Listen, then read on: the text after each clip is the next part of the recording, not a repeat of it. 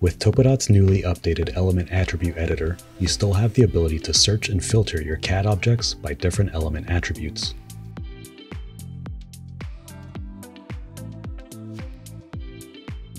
You can also search and filter objects based on their given attributes, such as line weight, as well as other characteristics such as their specific feature type or if they're lacking attributes altogether. The Element Attribute Editor allows you to tag cells, lines, survey points, and more. There are several attribute options to choose from.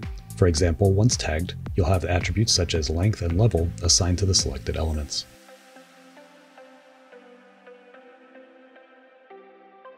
New to version 2024.2, you can now make bulk modifications to a single attribute field out of many that can be found within an entire attribute schema or feature type.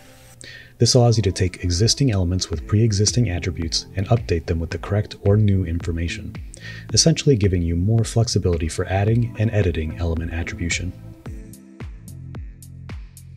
This new version also offers more compatibility with Trimble schemas, adding the ability to import their native FXL files.